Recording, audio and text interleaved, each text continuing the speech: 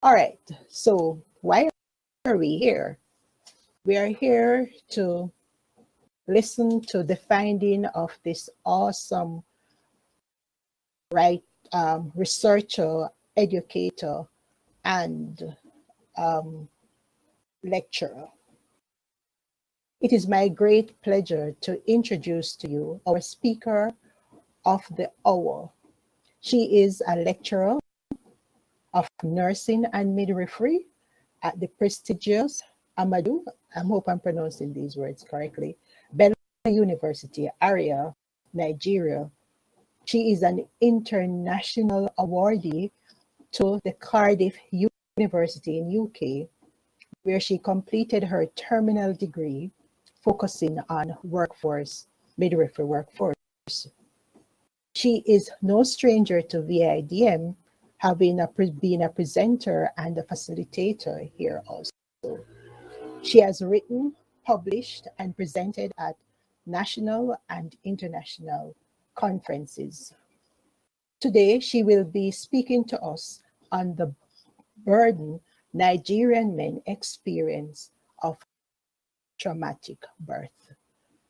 I speak none other than Halima Abdul, Dr. Halima Abdul. So help me welcome her as she brings to us her findings. Make presenter. Thank you. Over to you, Dr. Halima. Thank you very much, Dr. Cynthia, for having me, and thank you, everyone, and welcome to the virtual International Day of the Midwife. My topic of discussion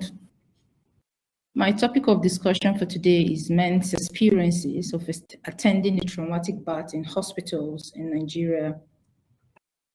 By me, myself, and then my other co-authors are there, Balarabe, Fatima, Abubakar, Isa, and Ahmad Rufai, all from high-profile university in Nigeria.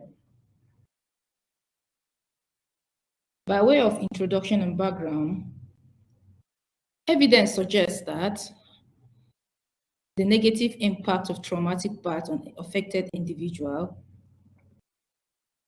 it's so overwhelming and has led to research focus on this area.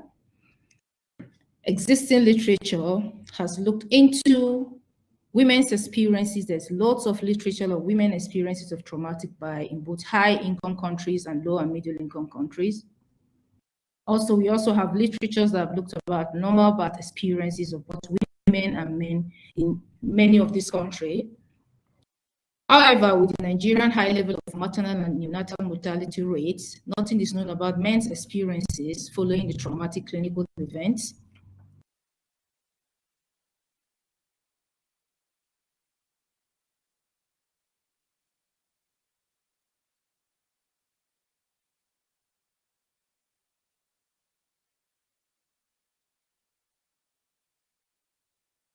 By way of introduction, still on the matter, defining traumatic birth. The term traumatic birth is an emerging area in midwifery. The term traumatic have been used in midwifery in a variety of ways. So, describing traumatic birth experiences or the characteristics of traumatic birth experiences in other people other than the women is a bit difficult.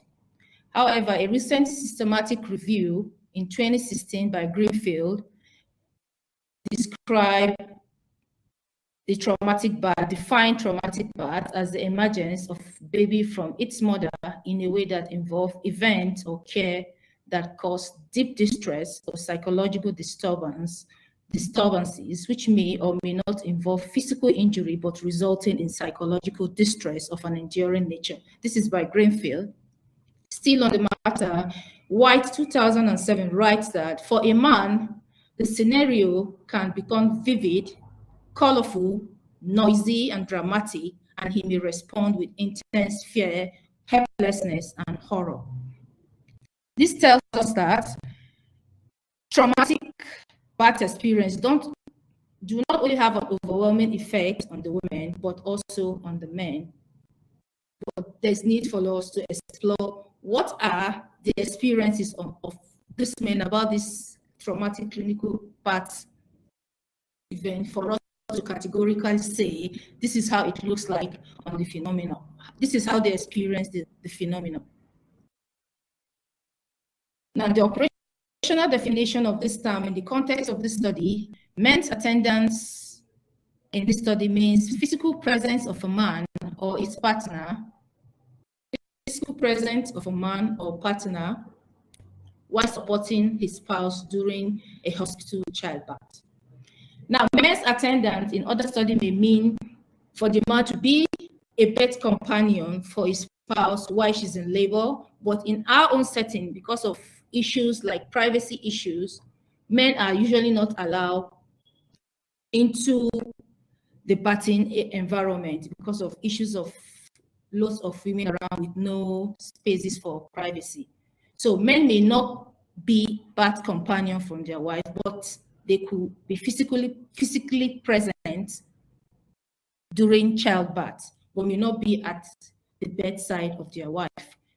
So traumatic birth in the context of this study is a childbirth experience or event which created fear or psychological distress for the man, who may not necessarily be a birth companion. Now, where is Nigeria? For those of us that don't know where Nigeria is situated in West Africa. We have a population of over 211 million, which is literally much more than the population of Eastern Europe. We have a maternal mortality of about 512 per 100,000 live births, and neonatal and infant mortality rates of 39 and 67 per 1,000 live births respectively. This is from the National Demographic Health Survey 2018. The religion of the Nigerian are predominantly Christians and Muslim. Still on the introduction, in Nigeria, like I've said earlier, men are more likely to be present at their childbirth, but not necessarily as birth companions, because men are not allowed as birth companions due to lack of privacy issues in most labor wards in Nigeria. If that birth becomes traumatic, they may appear uninformed due to communication issues, as well as other factors that have been talked about by other studies. So these men may potentially be helpless. It may be so overwhelming for them, so they may become helpless with increased anxiety. It may affect their mental health and that of the mother by extension, which may result to poor bonding and transition to parenthood. And we all know mental health of the mother is very, very important for the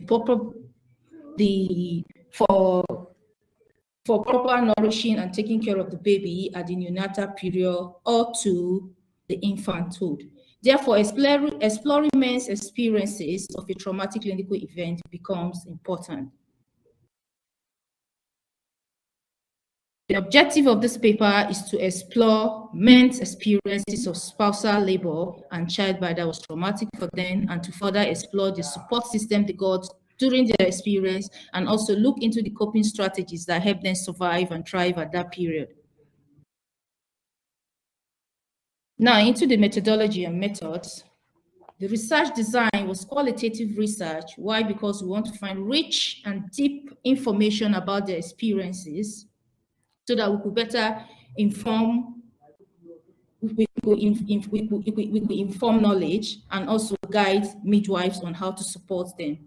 Phenomenological approach was used. Why? Because the lived experiences of these men was desired to be explored. The population of study were men who has experienced traumatic clinical event within the last 10 years.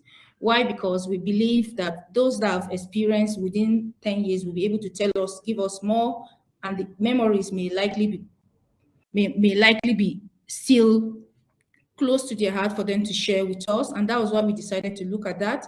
And then from other studies, we also found out that most studies also looked at, in other countries, look at men's experience within 10 years so as to inform to get rich information from this men.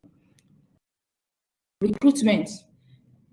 Now, This study was planned right from last year around February. We tried to recruit from the labor ward of some of the tertiary hospital, and a particular tertiary hospital where the authors reside. But at first it was difficult to get this men. So we resorted to advertise on social media, different WhatsApp group, and then we were able to pull up around 14 participants. They agreed to participate in this study initially.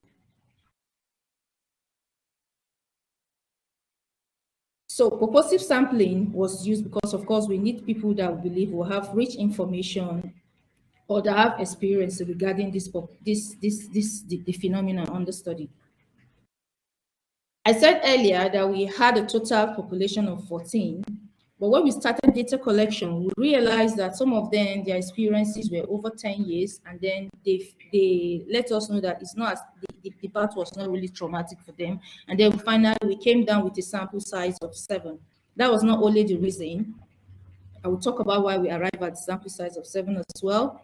Ethical approval was sought from the ethical review board of a tertiary hospital where the study was conducted, which was all granted. Method of data collection, interviews was conducted, face-to-face interview was conducted. We decided to choose a particular location in one of the tertiary hospitals. The participants that agreed to participate for the study contacted us, and then we all agreed on the day to meet.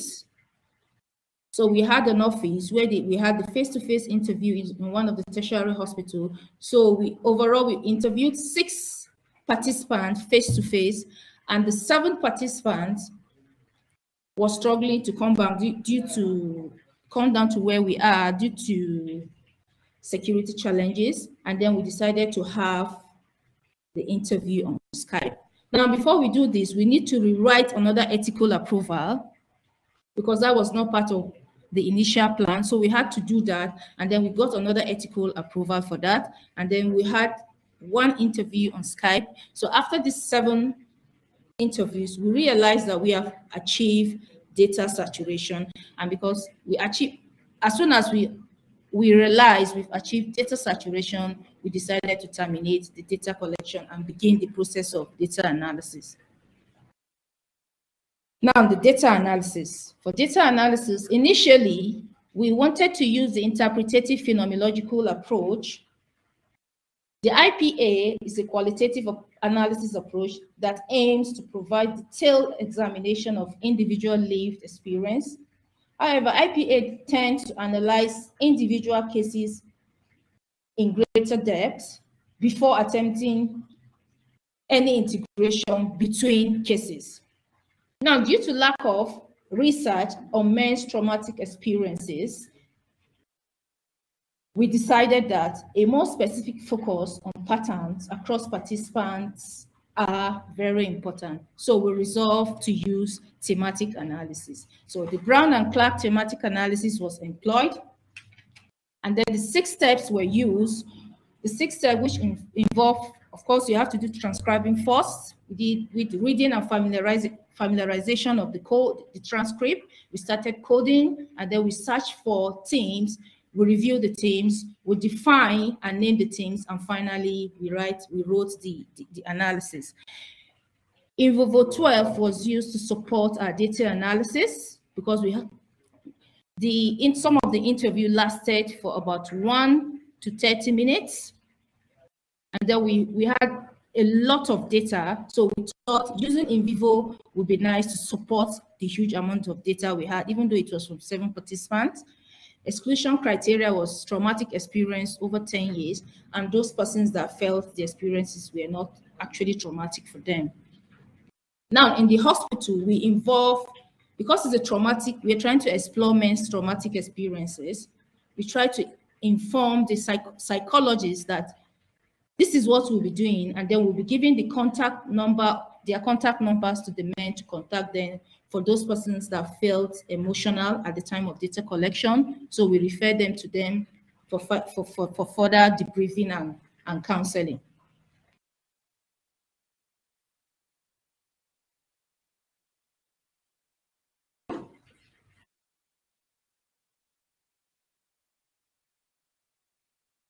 Your slide 24. So rigor in qualitative research to maintain credibility and then to take care of subjectivity associated with qualitative research. And we try to look at the trustworthiness of our findings. For credibility, concurrent data analysis was done. I would say when we collected the first transcript, we started transcribing immediately. And as we're doing that, we tried to look out for codes and then refine some of them. And then we did triangulation.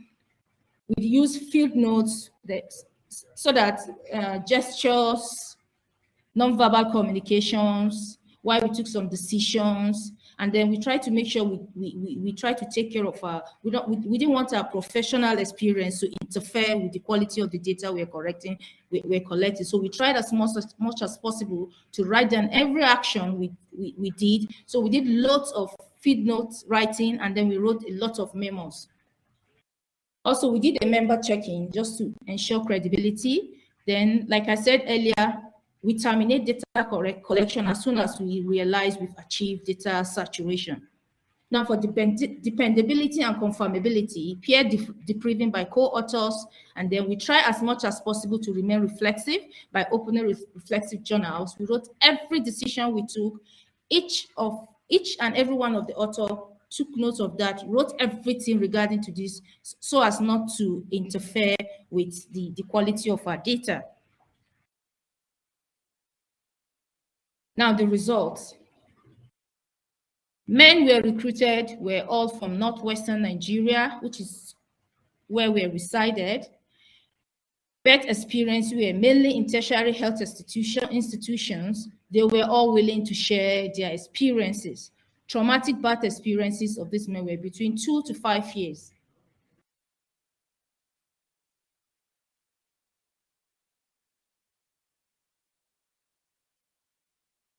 Still on the result matter. So following our thematic analysis, we were able to came up with 3 themes. This is, I would like to say this is our preliminary findings because data analysis is still ongoing. This is the preliminary findings which we decide to present at this conference. And then the theme 1 is experiences of trauma.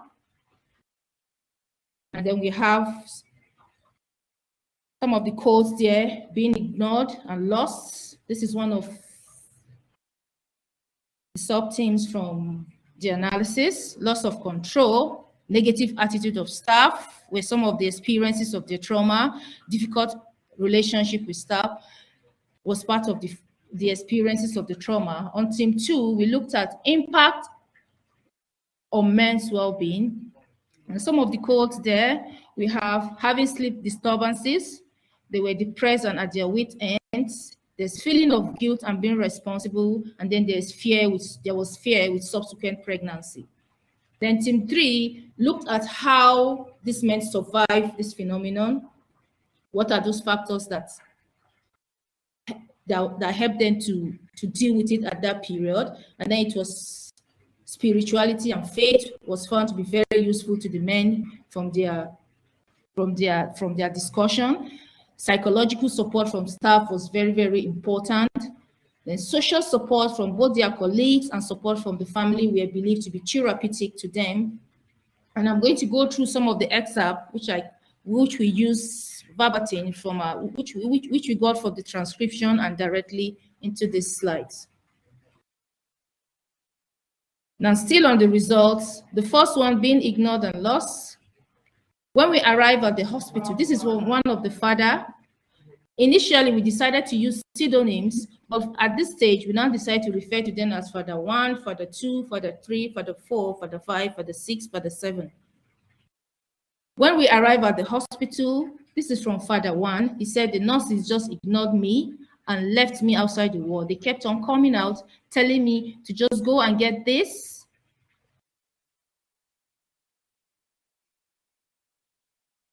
The 3 dots here are some words that we try to reduce just to allow space for the presentation and then for the slide. I was just left alone and lost. I was just left alone and lost, not knowing what is going on. No one was saying anything to me. Then from the third father, my wife lost an expensive pregnancy from IVF, which is in vitro fertilization, 4 years now. You can imagine that no one cared about me. Attention was all on my wife. I was severely traumatized. I kept asking, is there a problem? No one called. Went wrong. I just stood outside the ward alone. There is a sense of being left alone, and then the men felt that they're being ignored, and that actually impacted on their experiences. And then this has also been reported by many other studies where many of the men described, like in a study in the United Kingdom, where the men were described as being viewed as mere passengers. They were not part and parcel of the whole bad process of their wife, which made them which even increased to their feeling of psychological distress. Then still on it, loss of control, still on the experience of the trauma. One of the men said, that's Father 2. As I brought my wife in, I was told to go out of the labor ward. That was all. My wife was just there, alone in pain with her first baby. I could hear her screaming in pain. I wish I could sit by her, but I had no control of what was happening. And then I was told she would go in for cesarean section. It was all so fast. This was typical of many of the fathers, that they were not in control of all the happenings, all the birthing process for their wife, which also affected or traumatized them as well. Now, still on the matter, the attitude of the staff, there was a sense of the attitude of the staff being viewed as negative, because many of the participants talked about not being supported as much as they want. And then here is some few experts from one of the fathers. My wife was convulsing. I was brought to the hospital. The nurse ignored me as if it was not a tough case. She just wouldn't listen, and she kept pointing at somebody to see us. Another father said, the nurse kept yelling at me to go and pay for my wife's bills and get blood for transfusion and all sorts. She wouldn't explain anything, and then finally I lost my baby. It was sad. Still on the relationship with staff, even this is another code that talked about difficult relationship with staff. And then one of the fathers said, even after I lost my baby, the nurses would not allow me in to see my wife, even when she was alone. I pleaded, but they refused, but allowed someone in earlier when we arrived to see his wife. The staff were all busy and never cared about the relative. They just came out, yelled at us, and then asked one of us to go get some things to use on the woman, and that's all. They were not friendly at all. This is from Father 3. All these shows create a sense of difficult relationship with the member of staff, which impacted on their experiences. Now, team 2, which is impact on their well-being. Father 2 and Father 7 talked about impacting on their sleep disturbance, having sleep disturbances after the experience. After the loss of my baby, I couldn't sleep for almost 3 months. It was so difficult as I kept having flashbacks into the incident and how my wife suffered with carrying that pregnancy. And then Father 7 talked about after my wife had a prolonged labor, she ended up with an operation to bring the baby out. She went through a lot. That night, my heart was troubled and I couldn't sleep for many weeks. Still on team 2, many of the fathers talked about being depressed and at their wits' ends. And one of them talked about, after my wife lost our baby, which we had from IVF, I was withdrawn, not talking to anyone. I became depressed. I didn't know what to do because everyone feels you should just be okay as a man. This is from Father 2. And then I can't forget that experience. My wife bled and nearly died. Even after the childbirth, I was still scared. I was completely at my wits' end. I would have lost her. It was really traumatizing, honestly. I became withdrawn a bit after the incidents. Feeling of guilt and being responsible. After I lost my baby, I felt guilty. This is still on the impact on their well-being, as if I was responsible for the loss. That aspect affected me so much each time I tried to recollect. And then I nearly lost my wife from convulsion with her first baby. I still feel bad because I feel I'm responsible because of my delay in taking her to see the health worker. It was totally my fault. All these were believed to have a sense of impact on their well-being. Still on team 2, which is still impact on their well-being, there was fear with subsequent pregnancy and childbirth. One of the father talked about, after the first difficult experience, I suffer anxiety each time my wife comes down pregnant, and it's even worse when she starts labor. And then another father said, it's difficult to forget the experience, especially if what you went through was very, very tough. Kai is a dialect here, or where I stay, a house, meaning emphasis on how hard the situation was, and that was why I put it in square bracket. With the last pregnancy, my heart was always pounding when I get a phone call, and at times at night, it becomes hard to fall asleep due to fear that something might happen or she may start another convulsion again. That's from Father 7. Now the team 3, the team 3 is how they survive, what helped them to deal with the situation at that time. And the first one was spirituality and faith. Spirituality and faith was believed to support the father from our interaction. And one of the father talked about, I'm grateful to God, my Lord. He gave me strength to cope at that time and up till now. That's the father one. Then with my wife still convulsing then, I cannot see her. I just kept praying to God for her life and his grace, and my God helped me. And then still on it, after I lost my baby, I depended on God as I believe he would give me another one. And I was so glad God gave me another child. I would have said my faith in God really helped me survive that trauma because it was a tough period for us. That's from Father 2.